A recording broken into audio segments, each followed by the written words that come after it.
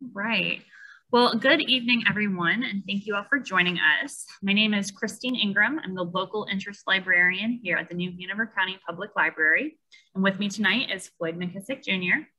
North Carolina Reads is the North Carolina Humanities statewide book club for 2022. North Carolina Reads features 5 books that explore issues of racial, social, and gender equality and the history and culture of North Carolina. Any views, findings, conclusions, opinions, or recommendations expressed do not necessarily represent those of NC Humanities or the National Endowment for the Humanities. North Carolina Reads is made possible in part by A More Perfect Union, a special initiative grant from the National Endowment for the Humanities. And this program is of the North Carolina Center for the Book and is provided by NC Humanities. The 5 selected books feature stories of American perseverance and diversity. The people, places, and events in these books also pose critical questions about how North Carolinians view their role in helping to form a more just and inclusive society. North Carolina Humanities hopes these stories encourage engaging, productive conversations among participants. At the heart of North Carolina Reads is North Carolina Humanities' desire to connect communities through shared reading experiences. Reading is important because it helps us develop our critical thinking skills, strengthens our minds, vocabulary, and mental health, and creates opportunities for us to empathize with others' stories and experiences. February's book is Soul City, Race, Equality, and the Lost Dream of an American Utopia by Thomas Healy. Tonight's platform is via Zoom webinar. For those attending online, please type any questions or comments into the chat or Q&A box, and I will moderate the Q&A discussion at the end, alternating between in-person and online as needed. Joining us tonight is Floyd McKissick, Jr. He was the Services Director of Soul City from 1975 to 1980, former North Carolina Senator and Deputy Minority Leader of the North Carolina Legislative Black Caucus. Mr. McKissick, thank you so much for joining us, and I will turn that over to you. Well, thank you, Christine. It's a privilege and honor to be here. I particularly discuss Soul City. It's a project that's near and dear to my heart. And of course, it was my father who was the developer of the project. Not many people are aware of Soul City today, even though it was in the headlines during the time that it was being discussed and developed. My father got the idea of building a new town due to what he saw occur over in Europe in the end of World War II, where you saw Americans going in and having to rebuild areas that had been bombed and destroyed and things of that sort into communities. And he was intrigued by how that all occurred and what took place. Now, my father was very fascinated with the idea of building a new town here in the United States, pretty much beginning back in the 60s. My father had been very active in the civil rights movement here in North Carolina, as well as nationally. He was the first African-American student to attend the law school at UNC Chapel Hill. It was a case called McKissick versus Carmichael in the late 40s, early 50s, where his attorney was Thurgood Marshall, who later became the first African-American justice in the U.S. Supreme Court, and he applied for admission to law school at UNC Chapel Hill, and he was ultimately admitted with a small group of other students. When he got out of there, he was very committed and interested in civil rights and remained involved in civil rights here in North Carolina. And my oldest sisters were involved in desegregating the public schools here in Durham back in 1959, and my mother was a plaintiff in a case that led to that. And I integrated, elementary school a few years later here in Durham. My dad went on to become involved with an organization called CORE, the Congress of Racial Equality, and in doing so, he served as the national chairman of CORE and later as the national director of CORE, and he was among those 10 civil rights leaders that spoke at the very famous March on Washington, where Dr. King gave his "I Have a Dream" speech, and met with President Kennedy that day. And of course, as a result of my dad's involvement in the civil rights movement and all that was going on in that time frame, including the discussion, the idea of Black Power. Black Power is a unique term, a unique ideology, and he was one of those ones that tried to articulate what that meant, and he articulated to mean political power, to mean economic power, to discuss entrepreneurship. During the time he was with CORE, he took a sabbatical with a group called MARC up in New York City. And during that time frame, he came up with the idea of building a new town in North Carolina that was later to become what we know today as Soul City. And he had announced that idea at that time frame. He hadn't named the community at that point in time. There was legislation that was passed back in the 60s known as the Urban Growth and New Communities Act of 1968. It allowed for the development of new towns in the United States.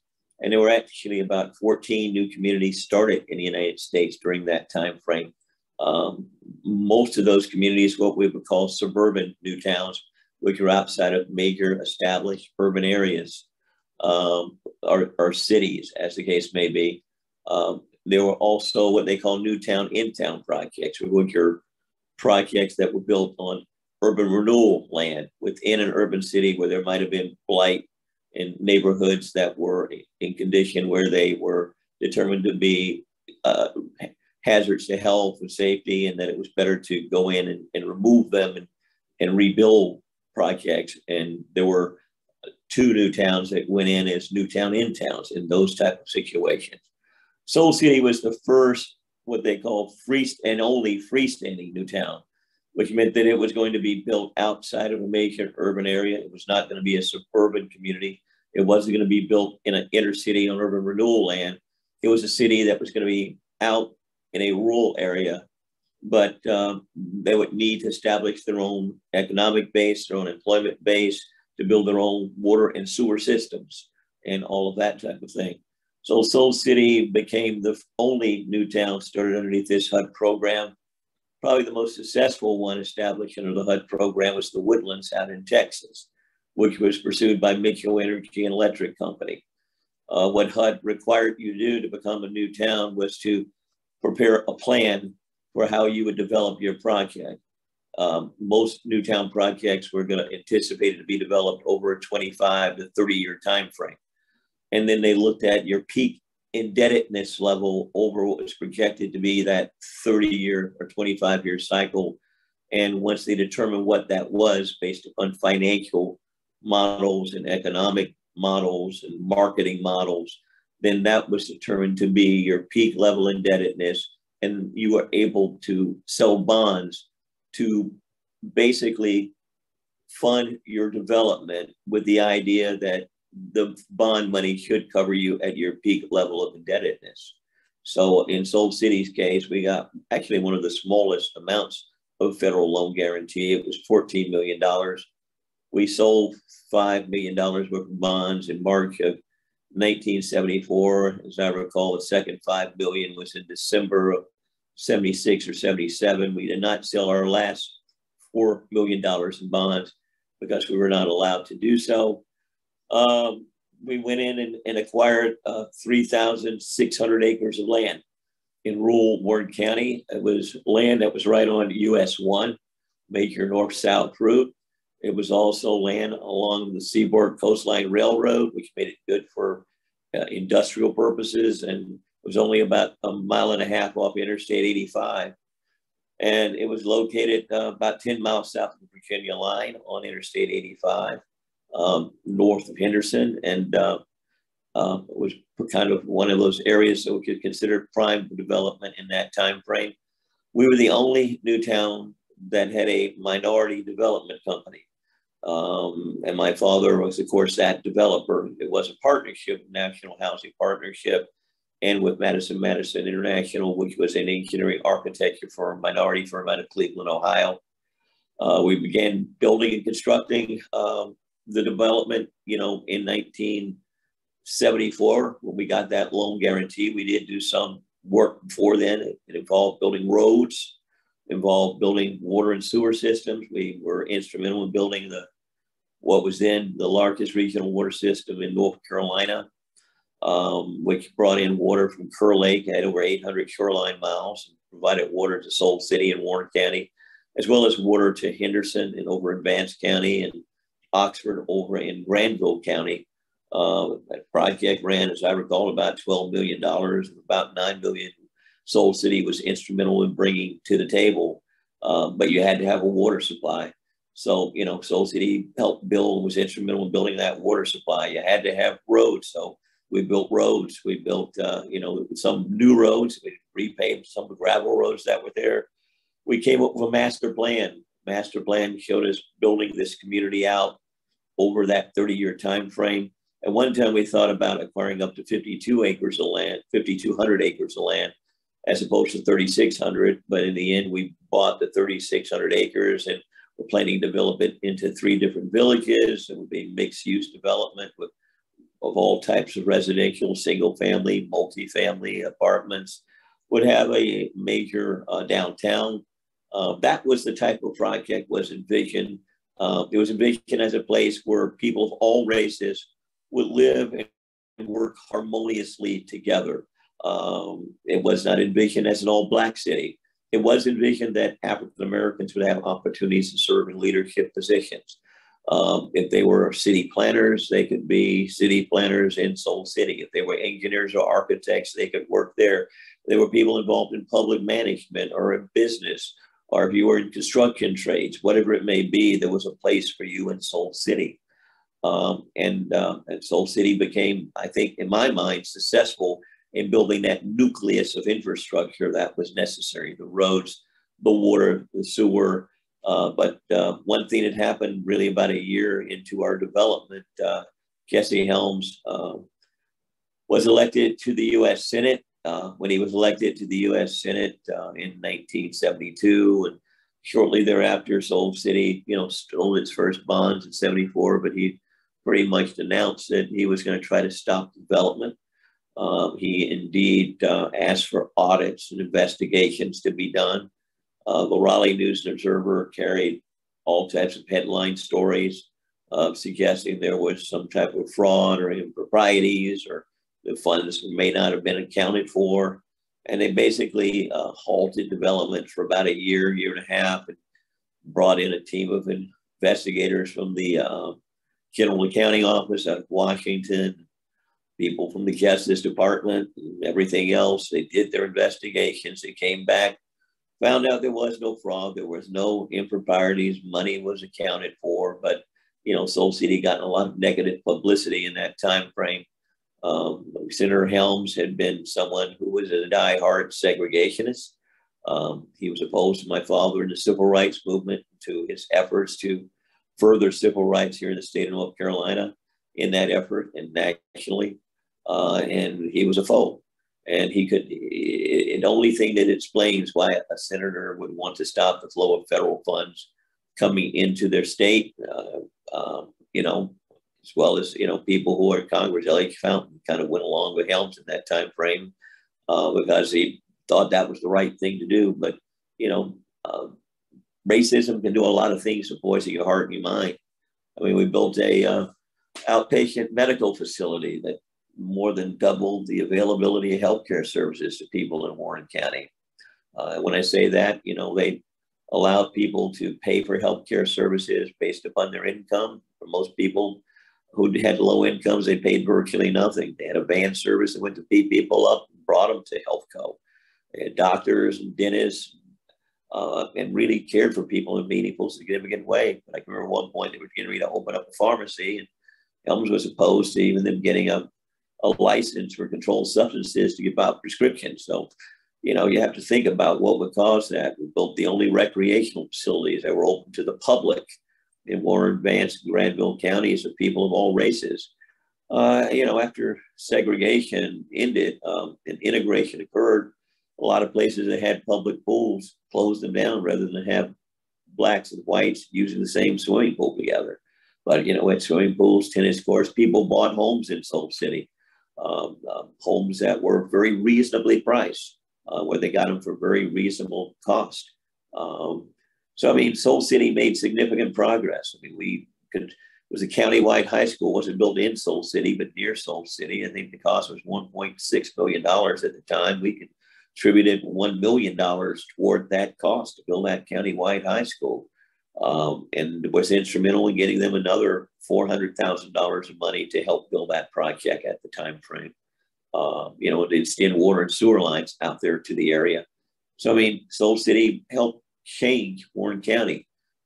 We brought in people like Eva Clayton, who later became a congressperson from a congressional district that included Soul City and Warren County, who worked in our social planning department. Harvey Gantt later became mayor of Charlotte, was the first city planner that was hired at Soul City. I later became director of planning in 1975. I worked in the planning department beginning in 74, where I was involved in preparing federal grant applications and having to get state and local government approval for all of our plans for roads, water and sewer and the like for subdivisions when land had to be zoned or rezoned, as the case may be. People like George Williams worked there, who later went on to be in charge of economic development out in Oakland, California. He later became a county manager here in Durham.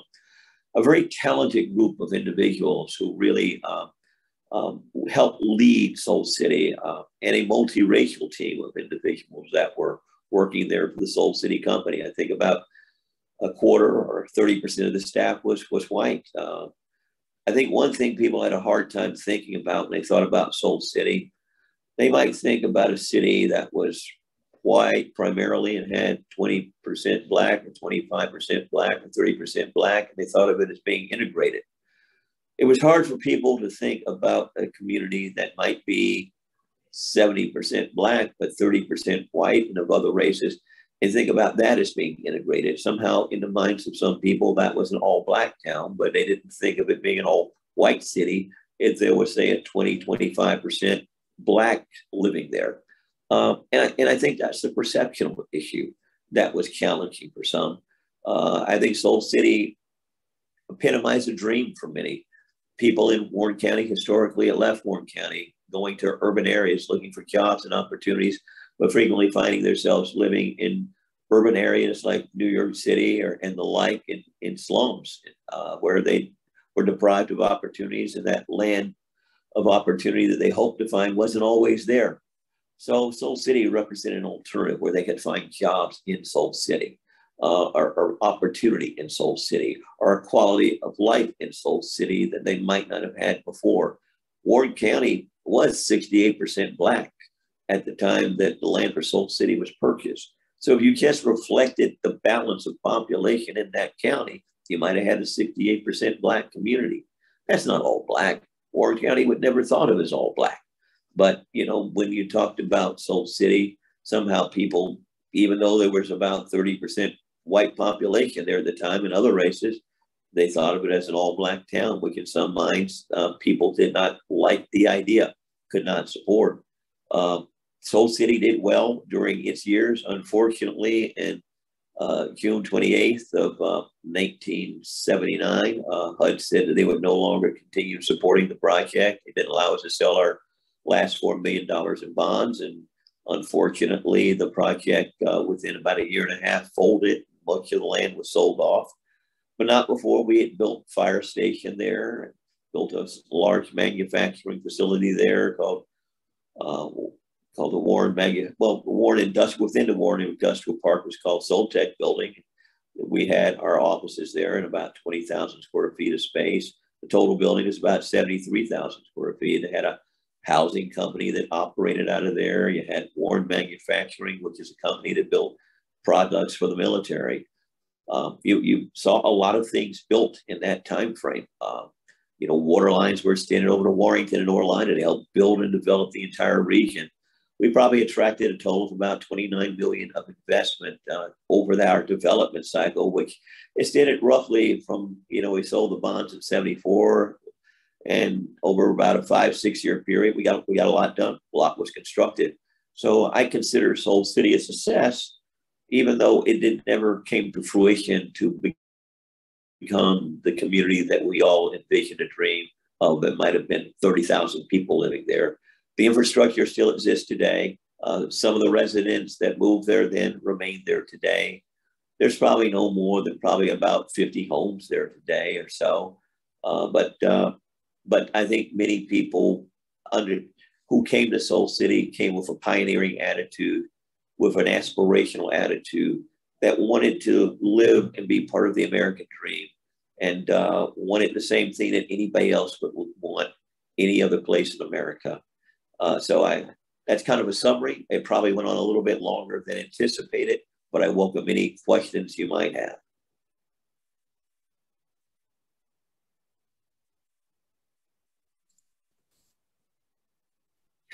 That was a fantastic summary. That really did sum up. And, you know, again, some of the participants have not been able to read the book, but that did get a very good kind of overview of the history of the project. Just out of my own curiosity, what do you think is the number one hindrance that occurred?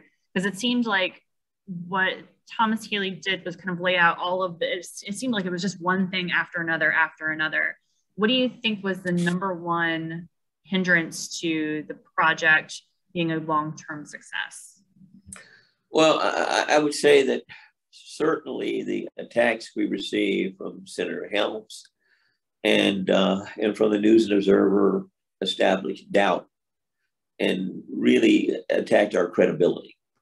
And even though, you know, when you see those type of newspaper articles and they are published day after day, week after week, month after month, and then even when you get the clean bill of health and everybody says everything was fine, unfortunately, that story runs one day and all the headlines ran for perhaps weeks or months, you know, over weeks or months. And sometimes they were there on the front page. Sometimes they were comments on the editorial page. And, you know, it created a lot of doubt. It created a lot of uncertainty. And when you were going out to companies all across America, trying to get them to build manufacturing facilities in Soul City, notwithstanding your locational attributes of having an industrial park that was 500 acres, having a spur line for the railroad, being right off of US 1. I mean, we adjoined US 1, being within a mile of Interstate 85, within 30 minutes of Interstate 95. I mean, amazing attributes that people would envy. When people had doubts about its future and doubts about its certainty and saw it being attacked, even though the allegations weren't true, those were things were difficult to overcome. I mean, we had a number of business and industries that were right there at the border and the crossroads ready to do something, but they ultimately decided they didn't want to become involved in a project that might be controversial or make a multi-million-dollar investment in a location that was envisioned to be a full city at some point that may not truly come to fruition the way it was planned. So I think that uncertainty served to sabotage the ability of the Soul City Company to accomplish many of the goals which it sought in terms of building and bringing industry there and building an economic base, and providing jobs. There were jobs related to construction, but those jobs had a beginning and those jobs had an end when the project, you know, that particular construction project was finished. But to have those ongoing jobs that were needed became very, very challenging. And I think that was probably the greatest handicap that we faced. And unfortunately, some of that doubt was instilled as a result of disbelief that an African American development company had the audacity to do what we were attempting to do. Thank you for that. I do have a question from online. What do you see as the future of Soul City? Is there a prospect of reviving it at all? I think it's possible to see a revival of the project, not at the magnitude and scale that was originally envisioned when all the land was acquired. I mean, we acquired that 3,600 acres. I mean, we could have easily built a community to support 30,000 people. But I think that with the roads and water and sewer in place and all that type of thing, as people are priced out of the major urban areas in North Carolina, like Raleigh and Durham and Chapel Hill, that they're going to start moving out to places like Oxford. They're going to start moving out to places like Henderson. And they can move out to places like Soul City because they're within a reasonable commuting districts. And when I say reasonable commuting districts, you can get in your car and drive 45 to 50 minutes outside of Durham and be in Soul City or outside of Raleigh, you can be there. I think the biggest problem is that you'd have to find a development company that would come in and reacquire the land and have that vision. It might be more challenging to reacquire and reassemble that acreage. Could you assemble part of it? Yes. Could you get it revitalized and have a marketing plan? Yes. And I think that would work. And I think one thing that we were working on during our development period that we didn't have a chance to really get off the ground, but we had launched a campaign about the time that HUD pulled the plug on us that was going into places like New York and Newark and other places, cities in the Northeast Washington. And you're finding people there that had migrated from the South long ago, and they might have gotten good jobs. They might have bought homes, but they were ready to retire and come back home. I think today there are people ready to leave and do what I call a reverse migration, back to a place where it's quieter, it's more peaceful. They can look up at night and see the stars, and in the evenings in the summer, hear the crickets. And does that have an appeal? I think the answer is absolutely yes. Could there be people like that wanting to return? Yes. The reason we had thought about building on that market was due to the fact that we were having challenges building the employment base. But when you get retirees, you don't need an employment base. They've already got to that point in place in that station in life where they do have residual income from retirement or from Social Security. So it became more appealing to them. And I think as a retirement destination, it could still be very attractive. Great, thank you.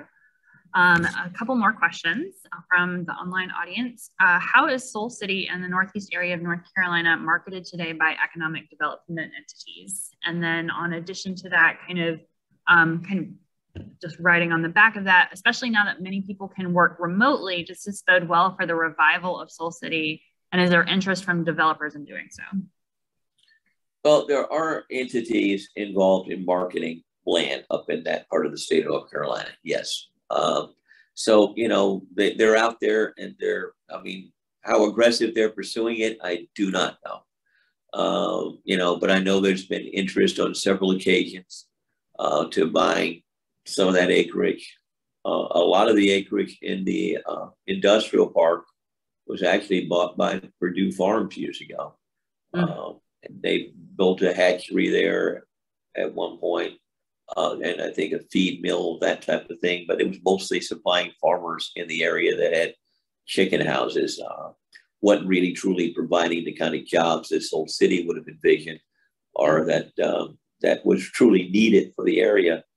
There was a decision made, I don't know, back in the 80s, I believe it was, to build a correctional facility out near Soul City, which kind of rejoined some of the area that the Soul City company owned land, but not in Soul City itself. So, it certainly provides jobs for people in the area. I don't think my father, if he were alive, would have thought that this would have been the kind of jobs he would have wanted as part of a prison.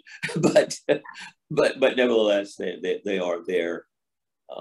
And in fact, the major office building that we built, the Soul Tech building, it had about 74,000 square feet. It was actually acquired by Correction Enterprises. And they have inmates over there building things. I don't know what they do, but not exactly what would have been envisioned at that time as being the type of enterprise that would have been thought of as being the type that they were more interested in attracting to Soul City. But nevertheless, that's what has occurred. In terms of developers, I think there could be development interest that would occur, but you got to have people who are out there looking, saying, I read an interesting story, observed an interesting story in the last month or so about escalating housing prices. And they pointed to Henderson, which is basically 15 minutes away from Soul City. And if I'm not mistaken, I think they said in the last year and a half, prices for homes had gone up somewhere close to 40, 50%, if you can imagine that. Rapid escalation. Now, who knows about the factual accuracy of that news story, but considering how much prices have increased in the Raleigh-Durham area in the last year to 2 years, I would not be surprised if people found it as a very, very undervalued market. And I think the same potential could occur up in Soul City, where people see that vacant land and see, hey, we can go in there and develop it and entice people to have a quality of life here that they couldn't afford if they were living in cities like Raleigh and Durham. Yeah, I think everywhere has really seen that kind of increase. And we see, outside of the city here in Wilmington, how much prices are going up, both in the area and then right outside as well. And I know that Raleigh-Durham is making national headlines with how the housing prices there. So then another question, is Soul City part of the North Carolina African-American Heritage Trail? Not that I'm aware of. Okay. It certainly should be. Yeah. It should be a part of it, but not that I'm aware of. One thing I can remember when I was at Soul City, it used to be an area where a house had been built years before, one of these large plantation homes. We restored one of them, the Green Duke House, which actually had served at one point as a Confederate hospital during the Civil War. That was on the land that we owned. But there was another site there where nothing remained but a very tall chimney. The house had been destroyed by fire, but there was a cemetery right next door. And you could go to that cemetery, and the fascinating thing to me was that there were probably a dozen or more headstones that were from slaves in that area. Yeah. And the way you know it was a slave is that they only identified the person by first name and put the number of years the person lived. So it might say Ned, 35, or whatever the name would be. And I found it absolutely intriguing. I can remember going up there with a friend of mine who took some paper and thin tracing paper and put it over the headstone, traced it out with a pencil to kind of memorialize what it looked like.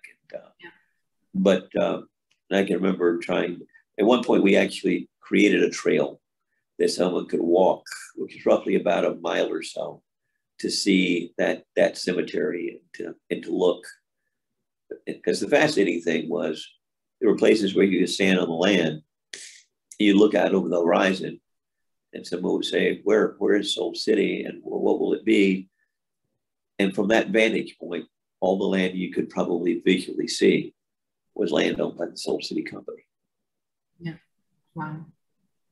Yeah, I thought that, it was such a kind of touching idea that and I think your father had talked about this, that land had been worked by slaves and then was then meant to be kind of owned and operated as a town of true equality, and just kind of trying to create that narrative and storyline was really beautiful. So I do have a question for you. What were some of the major lessons that you all learned from Soul City? And if you had to do it again, or if you were to do it again, what would you do differently?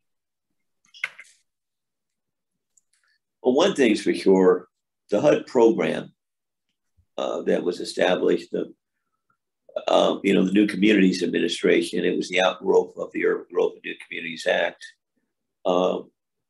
They were not aware of the needs to make decisions quickly and to approve things that we wanted to do so that we could actually go out and do it in a timely way. And they didn't even realize the time value of money, what it meant to delay decisions 3 months, 6 months, 8 months, a year. I can remember working on our budgets and submitting those budgets, and we anticipated our budgets would be reviewed and approved within 30 to 45 days. And you weren't supposed to spend money on projects until you had an approved budget, and it would be 6, 8, 10 months later. The budget still wouldn't be approved, and you're sitting there dealing with them.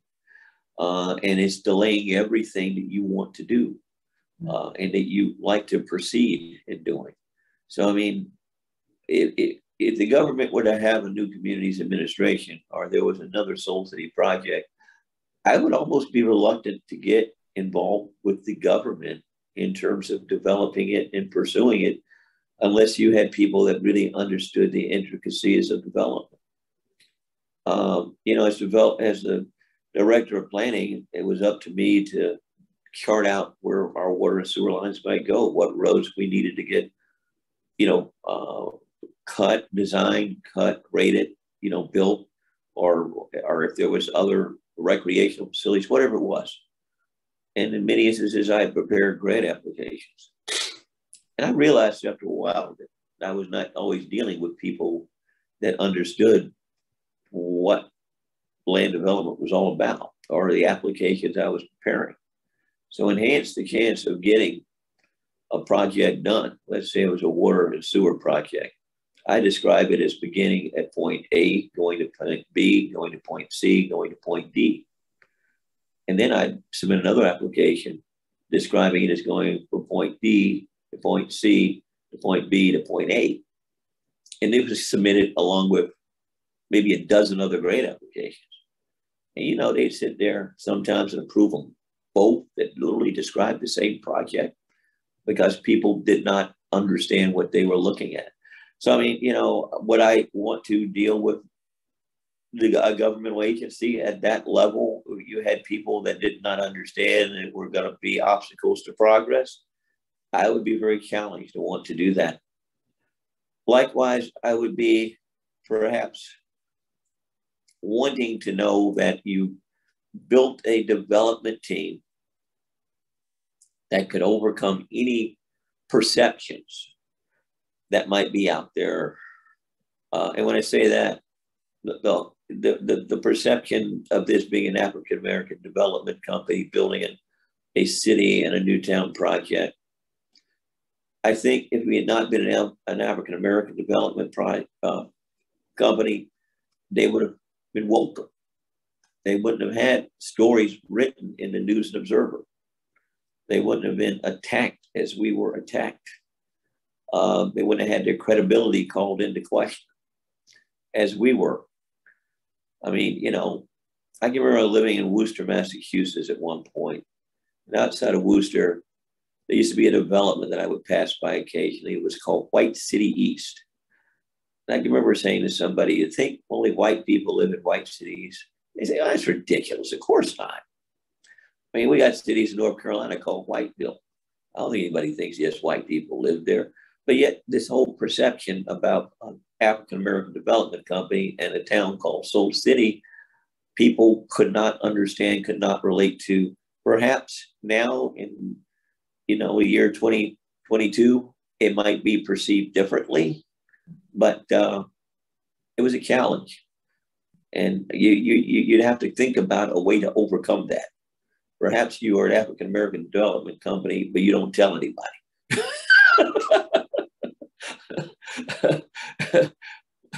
And you come up with a name that's so neutral that it's like mayonnaise. I don't know. Yeah. I guess give you my gut intuitive reaction to that. And then there's another question. Who currently owns Soul City outside of the people who own their residences? So how did that land get broken up once HUD pulled the funding, and kind of what happened from that point on? Well, sure. Once the HUD pulled the funding, the land was sold, and, you know, it went to multiple owners, people that I don't know of. You know, I've met a few of them over the years. You know, I own some land up that way, you know, that I wouldn't mind doing something with one day and developing at some point. But, you know, at the right time, I remember thinking about doing it back in the, I guess, the early 90s or so. Then the country went into one of those recession cycles. You always want to be on the right side of a recession cycle. That's exactly right. So, you know, right now, all of that land's in private ownership, though. What are some of you talked a little bit about the healthcare facility that was there and was able to, double the amount of health coverage for the county. What are some of the other kind of longer lasting impacts for Warren County that came out of your project? Yeah, well, when I talk about that regional water system, it still continues to this day. Wow. That water system was ultimately extended from Soul City over to the town of Warrington in Warren County. The portion that went to Henderson and Vance County has now been extended all the way over to Franklin County. Wow. So we're talking about, and even during the years I was in the Senate, there was a time when they came there wanting to expand that water system to literally double its capacity because there's so much demand today for water. And Franklin County wanted to get as much of that water as they could get. So, is that a living legacy? Absolutely. That countywide high school that got built, Warren County would have never had the tax base to build the type of countywide high school that got built in that time frame. I'm sure there's students going there today that have no idea that Soul City and the New Communities Administration funded probably over 2/3 of the cost of that project. Those recreational facilities are still open today. They were owned by the Soul City company, and really we call it PRA, the Parks and Recreation Association, but they were dedicated to Warren County. They're still open today. The fire station that was built, the fire trucks that were acquired, the station is still there. The trucks are still there. They are still operational today. So, it's some of that living legacy that I speak of, in terms, we expanded the sewer treatment plant over in Warren County. I think it was at a cost of about $3.5 million or so. But the county still benefits from that today. Yeah. So, there's a lot of that infrastructure. And you have to understand, when HUD approved this project, we were approved for the purpose of building the infrastructure. We were prohibited from actually building homes. Now, we did at one point, very, very late in our development cycle, get approval that we could do some limited development, but at that time, they were pulling the plug. But we were not, they wanted us to build the land, not build the land, buy the land, acquire the land, build the infrastructure, take the approved land and sell it to other developers or sell it to like industry. So that was what our goal was. So when I talk about building this infrastructure, we were a development company that was supposed to take the raw land, the unimproved land, to put all of that in, to put in underground electric service and the like, so that it was improved and it could be resold. That was what our contract with the government said. So when people said, why didn't you build houses? We were prohibited in the contract from literally building the houses. They thought that would represent a conflict of interest. Yeah. Yeah, it really, really seemed so much like this, it was such a cycle. They wouldn't come until that was built, and they wouldn't build that until they came. And it was just went back and forth so many times. Chicken and egg, the whole thing, Yeah. and then, when they talked about how they determine our peak level of indebtedness, right. At that point, we were looking at doing modeling, and we thought our modeling was sophisticated. We assumed a 6% compounded rate of inflation. This year inflation has come to the mind of public again because it's the highest rate since the 80s. Well, we assumed back in the 70s, 6% compounded rate of inflation. What we didn't assume when we were doing our modeling was that you would have an Arab oil embargo. And the price of a barrel of oil would go from $6 a barrel up to $38 a barrel within 6 months. And rather than a 6% compounded rate of inflation, you had, oil products. And when I say oil products, the asphalt in roads, the PVC in pipes, everything that was a petrochemical product escalating multifold, literally overnight. Right. And you had to go ahead and continue the building and the development, notwithstanding those rapidly escalating prices, and build projects that were, that you basically said you would do under your contract with the government. But, perhaps right now with the interest and what could happen to the price of oil because of what's happening in the Ukraine. People might get an idea of what, and because of the inflation that's occurred this year in particular, relative to what occurred back in the 80s, you know, so we went through a time frame, but back then, you know, interest rates on mortgages was at 10%. And people were still buying homes. Yeah, and we have seen that even in the last couple of years with building projects, at least here, building projects going on, and the contracts are signed, and then the price of lumber absolutely goes through the roof, and then you can't find it either. And so the project has been pushed back 2 years. I mean, we've seen kind of some, you know, how that kind of functions today as well. So switching gears a little bit, what are some of your favorite memories from being in Soul City? Because that seemed like such a family is what it really kind of read, and Sure. that, you know, situation could have been different living it, but what were some of your favorite memories from that? Well, I very much enjoyed the camaraderie that existed between everybody who lived there and worked there. I mean, we were like a one big family, to be honest with you. We knew each other. We spent many hours together, and that warmness, that camaraderie, that working for that common purpose, for that dream, for those aspirations that we were all committed to see coming to reality and to fruition, and to see so many of the projects that we envisioned built. I mean, it's one thing when you sit there and you're sitting there on a drafting table, and you're envisioning where the road will go, where the water and sewer lines will go, where the underground electric will go, where those recreational facilities will get built. And then to see it become a reality, to see that raw land transformed, and to see it, you know, come to fruition, and to kind of put your fingerprint on that physical landscape. It's very satisfying. And to see the families move in and enjoy, you know, walking down the bike trails and sitting there enjoying the quality of life that you thought and envisioned that they could enjoy if they just had that opportunity.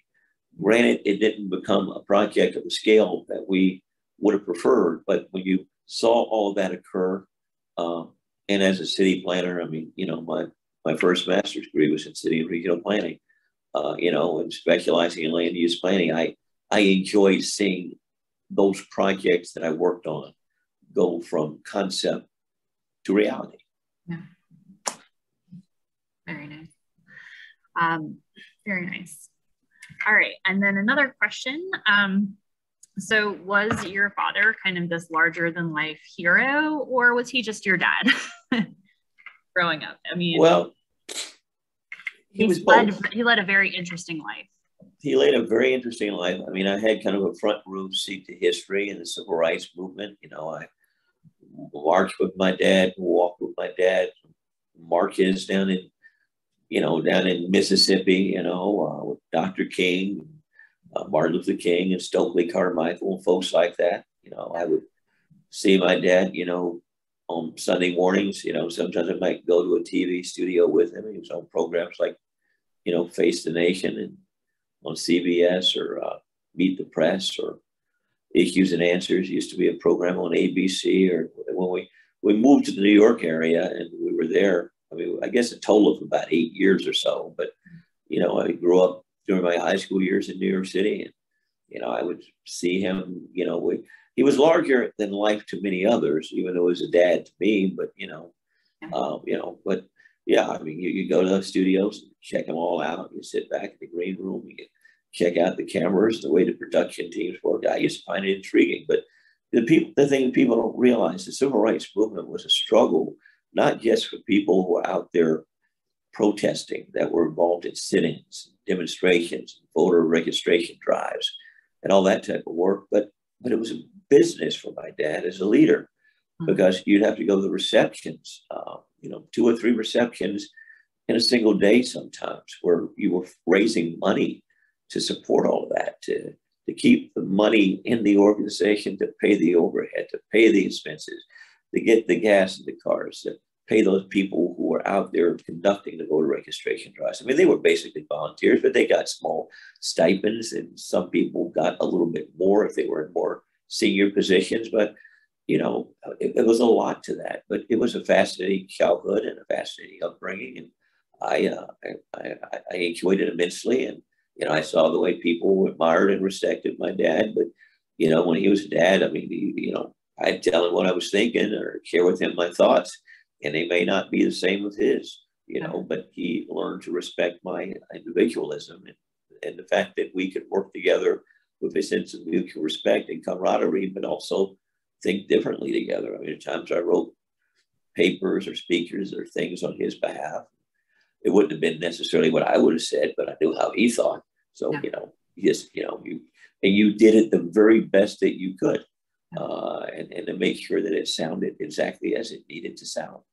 I think we developed a lot of what I call mutual respect over the years in the way that we worked together on the Soul City project and later in life as attorneys, even though I did work with other law firms in other cities, after I got out of law school. It takes a lot to be able to work with family as well on that day-to-day basis, and with such a important project and such an emotionally invested project too. It's wonderful you all had that kind of that camaraderie and also that sense of mutual respect. I do have another question from the online chat. I wonder if Soul City could be an incubator community for 3D printed homes, much less expensive to build while trend-setting and very modern. And I think that brings up a good point too of, with the times that have changed, there are different kinds of technologies out there that could make things less expensive in some ways or be an incubator project. What are your thoughts on that? I think it's a great idea. I mean, I think the thing you do, you sit down and investigate its feasibility, what it takes, how you go about, caring for that whole concept. I think it's a great idea. I mean, I had somebody recently tell me that, some of the land I had up there, I needed to think about putting in some of these mini homes for people who want to live kind of a minimalist lifestyle. I've thought about it. I haven't gotten to the point of doing it yet. I often thought it might be a great little place for a summer camp for kids. They have some wonderful little cabins that they could, use and enjoy. Who knows? But no, I like that idea. It's a great idea that, there's so many things that are interesting and intriguing that the mind is limitless in terms of coming up with things that could be carried out that are probably quite viable. It's just finding the time and resources to pull it together and people who are motivated to do it. Yeah. Fantastic. All right. Well, we are approaching the end of our hour. If there are any other questions, please feel free to put those into the chat and Q&A. I'm going to give a quick little rundown to close up. Mr. McKissick, thank you again so much for joining us today. We really appreciate you taking the time to be here with us. So all of those who have attended online, there's going to be a very short survey emailed to you in about an hour. I would greatly appreciate any kind of feedback, or I would appreciate any feedback that you all have for me. And then also we do have a couple of upcoming events. On the 28th, the North Carolina Humanities Council will be putting on a virtual conversation with Thomas Healy and Dr. Kofi Boone about the book Soul City. You can register for that on, we actually do have a link on our calendar to that program. Also in March, we have Anna Pardo from the North Carolina Justice Center's Workers' Rights Project coming to do a talk in relation to the March book, which is The Last Ballad by Wiley Cash. And then in April, our speaker will be Chief Elder Jacobs from the Waccamaw tribe for the book Even As We Breathe by Annette Sinnock-Clapsaddle. And there will be, everybody attending online, there will be an email about all of those upcoming events. Let's see. And there are lots of thank you very much. Love the book and the discussion. And thank you very much, Mr. McKissick, for bringing this part of North Carolina history alive. Thank you all for joining us. Let me see, I have one more. Oh, here we go. And Mr. McKissick, do you have any closing thoughts? Well, no, I've enjoyed spending time with you this evening. And if anybody has any follow-up questions, and they can certainly send them to you, and I'll try to answer them to the best of my ability. And, I've enjoyed sharing with you my thoughts and perceptions related to Soul City.